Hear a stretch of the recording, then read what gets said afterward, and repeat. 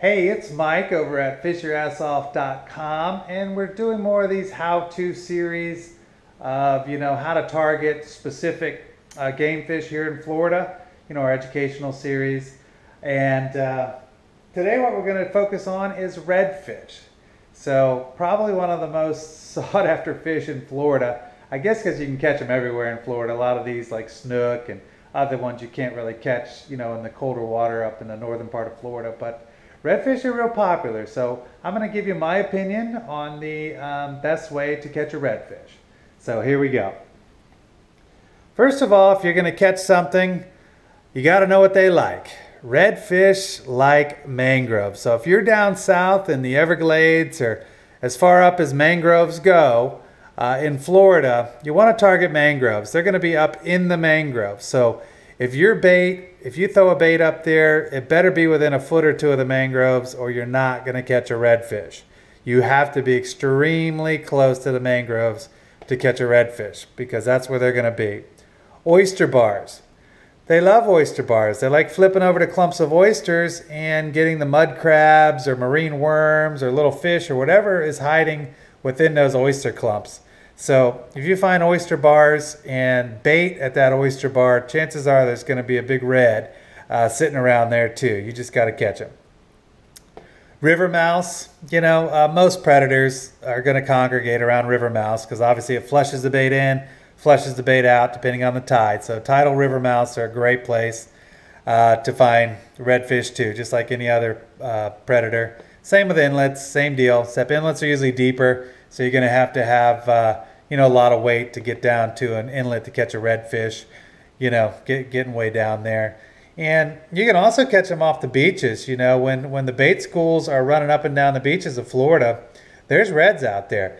So you can catch a red right off the beach. You don't have to stalk them in the shallow water or anything like that. So they'll run right up and down the beach with all the other predators that are coming and looking for that forage. So here's some of the rigs that I like. A nose hooked whatever, pinfish, mullet will do just fine, casting right up there into a school. Yeah, if there's a red under there, they'll probably hit it. A lot of people like to use a jig head set up too. If they're going to cast to piers or docks or some sort of structure, a lot of people will have a nose hooked fish with a jig head. Shrimp, live shrimp, hook them like that, through the tail to make them basically weedless. You have a little split shot over here. That's how I catch most of mine, is with a split shot and just a little hook bouncing along a rocky bottom or some sort of cut between oyster bars or something like that. That's where I catch the lion's share of my redfish. Another way to do it again is with the jig head. Then you don't need the split shot because you already have the weight there. Great for catching reds off docks, piers, whatever it may be. Just another great way to rig it up. They have 4 nostrils, so the olfactory system in a redfish is pretty evolved. So the stinkier the better. So if you want to catch a redfish, throw a chunk of cut mullet up by a mangrove and oyster bar. If they're there, you're going to catch them. Same with ladyfish. Ladyfish probably the stinkiest one, so ladyfish will catch you a lot of stuff. Same with a pinfish. They'll eat a fresh pinfish, fresh dead pinfish too, and fresh dead shrimp.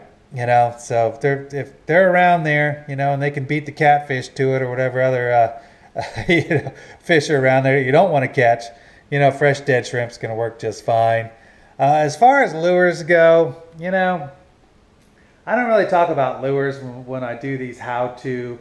I think everyone knows to match the hatch. So if it's a school of mullet you're fishing, well, you probably want a lure that looks kind of like a mullet. Could be a soft plastic, could be a hard bait, some sort of stick bait, whatever it is. You always want to match the hatch. So if you're fishing, an area and there's little bitty pilchards like this, well, you probably want a bait that's probably about that size. And you'd be amazed how picky they are. If the bait is this big and you throw something this big, you're probably not going to catch anything. Predators are smart. They're going to look at that and go, oh, that's weird. Why is that guy so different from all the other ones? So as far as lure fishing, for redfish, anything goes. They love gold spoons, anything goes with a redfish because they really like to eat. If there's a redfish around and you can get a bait near him, he's probably going to eat it. So it's not like redfish are hard to catch. So you just got to find them first. But that's it. That's today's lesson about how the best way to catch a redfish, at least in my opinion, the best way to catch a redfish. You can see more of this. Our site, www.fishyourassoff.com, has a whole how-to section, has a where-to section, has a what-to section, has videos. There's all kinds of educational information on that website as far as targeting fish in Florida. It's Florida-centric. It only talks about Florida fishing. But, most of this information I'm talking about here is actually on the website as well. So it's a good resource for you if you're just learning how to fish or you've been fishing for a while and you just want to hear something new. So that's it for today. I hope you enjoyed it. I hope you learned something, and I especially hope you catch a lot more fish. So until next time, we'll see you. All right. Bye-bye.